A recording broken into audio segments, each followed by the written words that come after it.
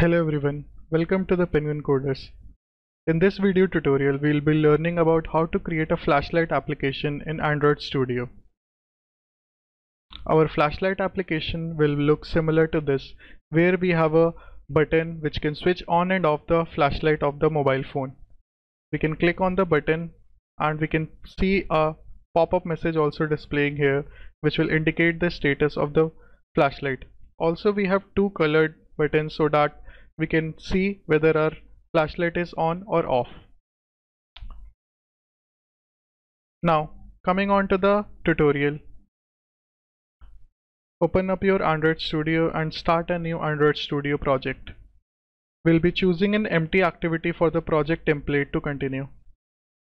Here we can write the name of the application, where I'll be writing flashlight, and the package name can be left to whatever the default it is. This location can also be chosen as per your need, and the language I'll be choosing as Java because the application is being created in Java. Minimum SDK we can leave it as default, or you can choose the minimum, that is API 14. This application will work on almost all the devices. I'll be leaving it to the Android Studio default version. I'll be clicking on finish, which starts my Android Studio project. Here we can see there are two files already opened for us. One is activity main.xml and the other one is main-activity.java. The activity main.xml is the file which we'll be using to create our application's design. On the right hand side, you can also see the live preview of the design which we'll be creating. The main-activity.java is used for writing the Java code which will help to run the application. Now, to start with the application, we will be continuing with editing the activity main.xml to make a layout of our application. So for this, I'll be deleting this constraint layout and adding a relative layout of my own to make the case simpler. So we can proceed to delete this whole file and add a relative layout. We need to add the Android height and width attributes. Layout height is equals to match parent, and we will define the schema by pressing on Alt Enter. Yes, we can remove this schema here and paste it on the front line to make it more consistent. We will also be required to add an Android layout width attribute, which will I keep as match parent. This is the opening tag, and we have created a relative layout. And now I need to add an image button so that I can see my toggle button on and off. I'll be keeping the width and height as wrap content because we want a small button on the center. Since I want the button to be centered on the whole screen, I'll be adding an attribute Android layout center in parent and mark as at true. And now I'll be needing to add the source of the file. So for that, I have already downloaded two files on my desktop, which are power off and power on button, and I'll be using these two image files as my button images in my Android project. I'll be copying these files and pasting them on to res drawable folder. Make sure you select the res/drawable and not the other one out.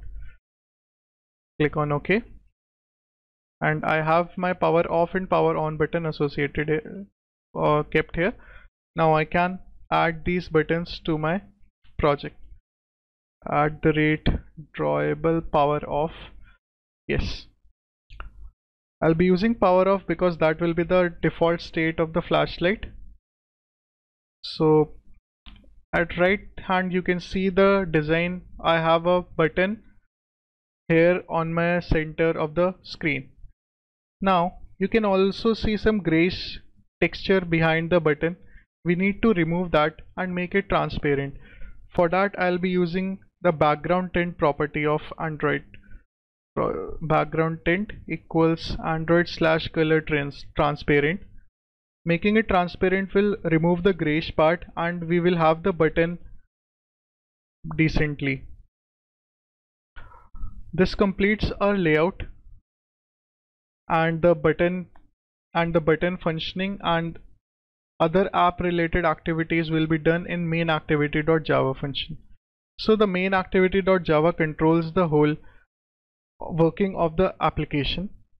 Here we'll be needing to define some variables which we'll be using in the application. So I'll be defining a image button which I have used in my activity main.xml. To refer to this button, I'll be defining a variable called toggle button.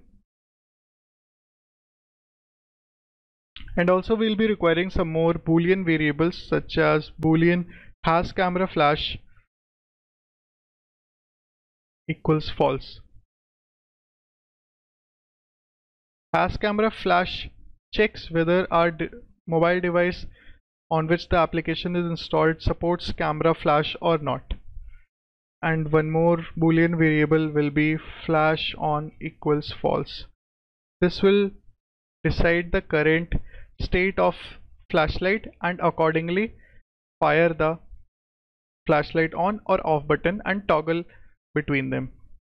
Now the onCreate function, we need to define the toggle button. So our toggle button will be find view by id r.id.toggle button. Okay, for this we need to define an Android ID object here. We need to associate this image button with an ID. I'll be creating a new ID called toggle button. Yes. r.id.toggle button will refer to the image button which we just created in activity main.xml. Also, we need to check if our device supports camera flash or not. We can check that by system feature package manager dot feature camera flash. I'll be writing the code for that. Has camera flash equals get package manager dot has system feature package manager dot feature camera flash. This line will check whether the device supports camera flash or not. After that, we need to define a on-click listener to the toggle button so that on click of the button we will toggle some action and switch on and off the flashlight of our mobile device. So toggle button dot set on click listener,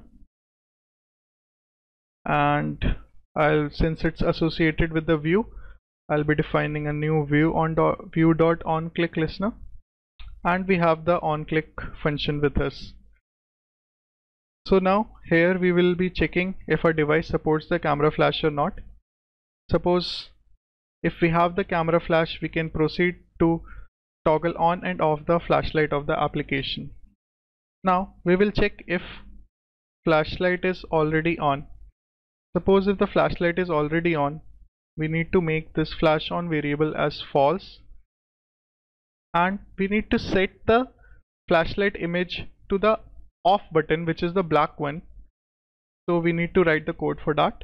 So I'll be setting an image resource to the toggle button dot set image resource, and I'll be using the power off button in the drawable. r.drawable.power off.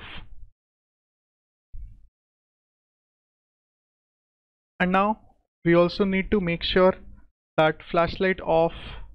I'll be defining a flashlight off function which does the work of switching off the flashlight of the application. Else part, if the flashlight is currently switched off, we need to make it on. So I'll be writing flash on equals true, and I'll be setting the toggle button image to the flashlight on button, that is the red image. Set image resource r.drawable.power on. Yes, and we will be writing a function flashlight on. So this completes our flashlight on and off conditions. And suppose if we do not have flashlight in our mobile device supported, then we need to show a message, which I'll be doing using toast. So I'll be defining a toast variable, toast.makeText. Now we will need to define the context, which is main activity dot this here, and the text will be no flash available on your device.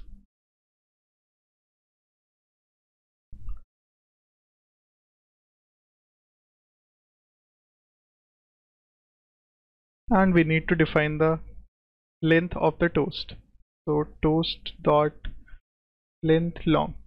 Since this is a warning message, I'll be showing that dot show. So this will show the whole toast message to the user if the device doesn't support a flashlight. We have our on-click listener ready, and we need to just define these flashlight off and flashlight on applications to get the program going on. I'll be writing the functions for those. I'll be defining a private void flashlight on application, flashlight on.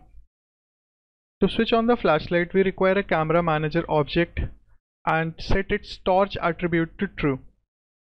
So first we need to define a camera manager object, camera manager enter equals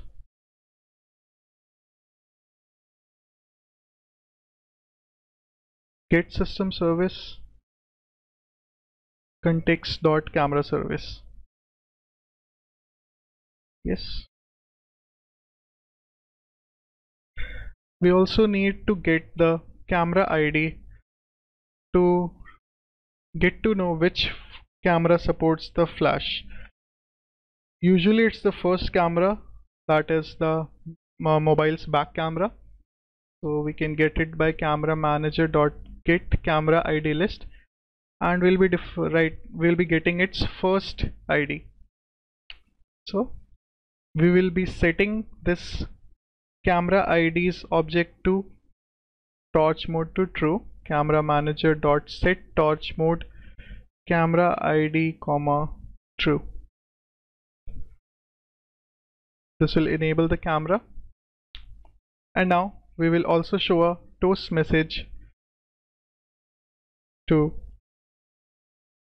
show the user that the flashlight has been switched on.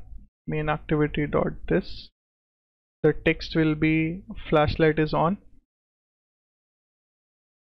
and yes, this completes our flashlight on application.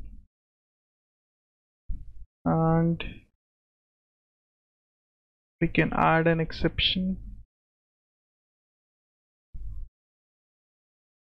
Also, we will just need to copy this whole function because it's very similar to the flashlight off application function, flashlight off. And yes, we need to change one more thing here, which is setting the torch mode to false, and the message shown will be flashlight is off. Yes. To remove this warning, we can add assert camera manager is not equal to null. Same we can do in this flashlight off application function. Yes, this completes our whole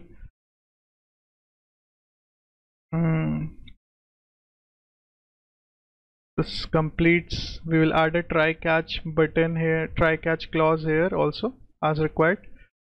So yes, you can change the on click listener with a try catch, and also we have the flashlight on and flashlight off code with us. With this, we complete the code for main activity.java and the code for switching on and off the flashlight.